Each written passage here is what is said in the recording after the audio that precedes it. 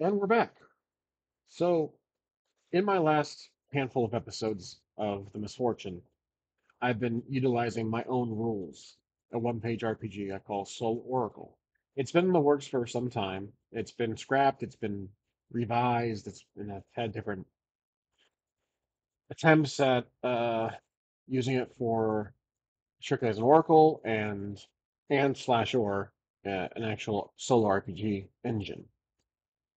Now, because it's been revised so many times, it's kind of a Frankenstein model. A couple weeks ago, I just crashed it completely, and I brought it back to the forefront. I'm like, I'm going to try something new at this. It's heavily inspired by many current systems I use on this channel. So, like Lasers and Feelings, World of Engines, Traits of D&D, Karen. I mean, those are my top four that I've used a lot, and it's it's just it's not really turning out the way I want it to, but it's definitely evolved. Now, using it for Misfortune has been interesting. It's been a really like more of a play test, and I didn't really expect Misfortune to become a how should I say like a test dummy for a crash test dummy, I should say, for the Soul Oracle's flaws, which was combat. And because of the inspirations I've used from other engines like Lasers and Feelings, Karen, and World of Dungeons and D&D. Two of those I've always wished there was a combination of the two, and that was Lasers and Feelings and well, essentially World of Dungeons. World of Dungeons is a very simple approach to a dungeon crawler style RPG, and I have it on my queue here. I'll show it up in a second as I open it. I love the design of World of Dungeons. The same guy apparently made Lasers and Feelings. Here's the World of Dungeons. It's absolutely fascinating, a great design, and it is literally one page. That's the character sheet, and then you have the. It gives you equipment, it gives you hirelings, magic, a rule summary that's condensed into two columns. Though it doesn't have anything definitive on combat. But combat can possibly be resolved. Conflict can be resolved with the rolling the dice, which, if you, again, have read the Lasers and Feelings, rolling the dice is similar lingo that the creator used in that one. And then it has a leveling system, which is fascinating too. But I'm not like leveling up character. That's kind of a hit and miss for me. Like I'll use it, but it's not really a priority because my videos don't tend to be long term, even though the misfortune has been 23 or so episodes so far currently. Now, because this doesn't have a combat system at its core, it can really use one. But again, the creator notes that right here, the rules are meant to be the rules are yours to bend to your will. So you can take this and people have tailored this or hacked this engine to involve a uh, combat system. And so one thing I've always been kind of a love or hate for me was attributes. Not on this one per se, but like on all RPGs that have attributes. I like to use them. There's times I don't like using them. I like to focus on narrative, and then there's times I like to focus on simplicity. I'm trying to find that balance between the two. And so let's move to lasers and feelings.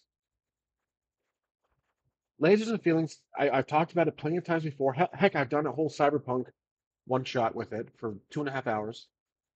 Lasers and Feelings is a very intriguing uh, attempt, a very successful attempt. It's probably one of the most popular one-page RPGs out there on itch. That is a parody of Star Trek, and the person who made it is clearly a fan of Star Trek. It's well designed, it's professionally crafted, and it is very, very, very simple. It uses 1d6 system. It gives you it's fully narrative. There's some dice rolling with it, but I think this is a great like it's a great party game. It's good for like a one shot. I used it again for 2.5 hours with the Cyberpunk tower. I forgot the title of it. It was a tower-based one-shot RPG using Lasers and Feelings. So, but Lasers and Feelings doesn't have attributes. It doesn't have a combat system. It really doesn't have a combat system. It relies on this part here, rolling the dice, which is somewhat similar to, kind of similar to World of Dungeons. Again, the same person made it. So, this is where I found a one-page RPG that blends the two. So the creators of Lasers and Feelings let you modify it freely. And I did some searching, and I'm pretty sure I've talked about this a while ago, but it never really came back on my radar until now because I'm having that conflict with Misfortune and how to run the game. And this is called Swords and Sorcery. So this is a modified version, a hacked version of Lasers and Feelings. Sword and Sorcery is basically that, but attuned for fantasy. Clearly, Sword and Sorcery. So, but it has a few extra perks for it to be used in a fantasy element. And not only does it change the character creation process, but it adds a few extra things to help define combat and conflict. So you can choose your character, you can do all that.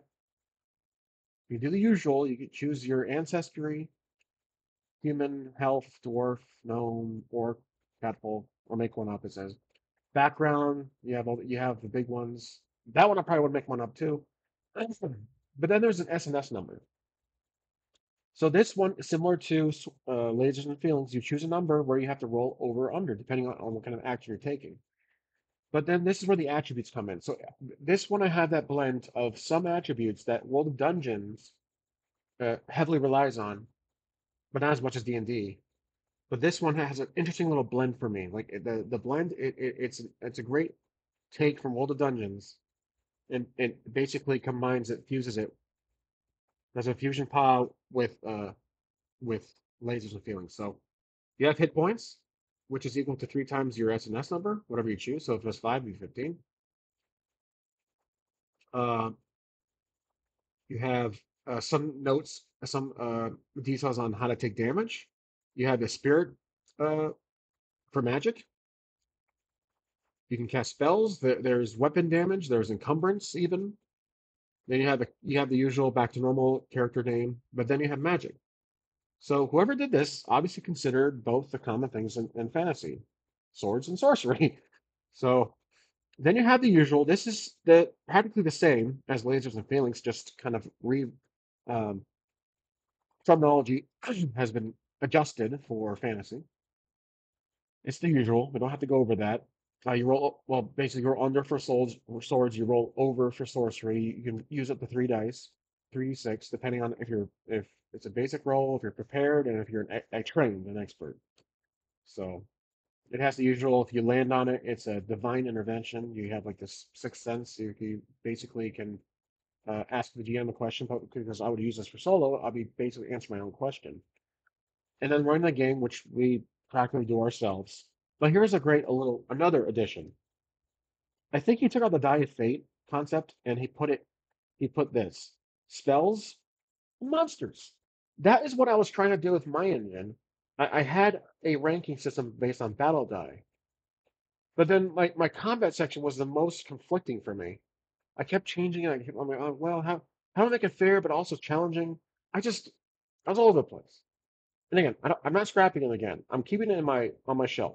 If I ever come back to it, I like to obviously in this channel I like to switch things up a bit every other video, trying to change it up, challenging myself for storytelling and the mechanics of the game. But this one is really intriguing. But I'm not putting all my eggs in this basket. That's another flaw I have as a person. When it comes to these videos, I have a tendency to put too much focus on one thing, and then it just falls apart. But luckily, I'm surprised. And Misfortune's been going quite some time because I record Misfortune usually every other day, or I try to within 2 to 3 days. I take my time on it, think about it, between then at work, like what am I going to do, and then I try it out. I try a different engine. So I found an engine to use basically for the next Misfortune. I'm going to try this one. It's really intriguing because combat is the other thing that I think I'll be able to do an element of not necessarily like doing initiative and all that, but having a visual on the screen for you guys, not me typing it away, and then using this system to decide step by step what happens. Not just following the order, okay, we're gonna attack, attack, attack, defend, defend, defend, this guy attack. I'm gonna do it narratively. So my character runs up to this guy and swings a sword. Okay, well we'll roll the dice and see what happens. If I fail, then the enemy will block it or will strike back. Do they strike back? That's where the oracle comes in. So I want to mention oracles. I've used a lot. I've used a lot of different types, different downloaded oracles, my own. And the one I always find myself going back to is the one page mythic. It's fantastic. This is one I like to put away for a few times and come back to it because it's really quite astonishing. But I don't like to overuse it. I will use the one page solo engine website, which is great, but it's limited a bit as far as it's very vague on its roles. So that's why I want to go back to this one. So I'm going to use this alongside the Swords and Sorcery. The downside to all this is poor Breglar I have to keep adjusting him for the new rules. So we'll see how that goes.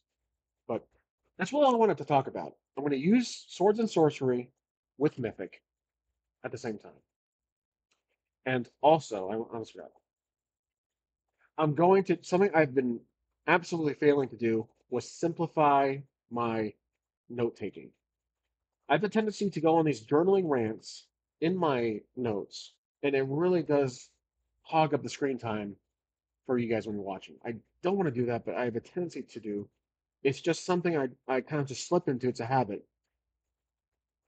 Now, that could be an excuse, could be this is a solo journaling RPG, which in a sense it is. But I don't need to journal every single detail. Like my character turns to the right. I'm looking at Dervish. I could just say that I ask Jervis a question, not detailing. I turn to the right. I speak to say, Jervis, Dervish, how are you today? Dervish turns to me, and we roll for his reaction. He does not answer me. He scuffs. Like I don't have to detail almost everything. I can just say, question for Dervish, doesn't answer. That's it. I'm going to try that to simplify it because there's a there's a line I need to follow. There's a line between. It's a balancing act. There's a how should I say? Because I didn't grow up playing RPGs, tabletop RPGs, like traditional dungeon crawlers, compared to like really fully implemented narrative-driven RPGs like D&D. I don't have familiar experience with both of them at the same, like with both of them. I've only been playing D&D for since last year. So I don't have the, 10, 20 plus years experience doing this stuff.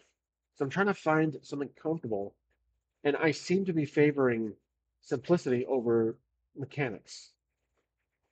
When my good friend Ryan loves mechanics in any RPG game, he really does, and he's even crafting his own system that's similar to Warhammer.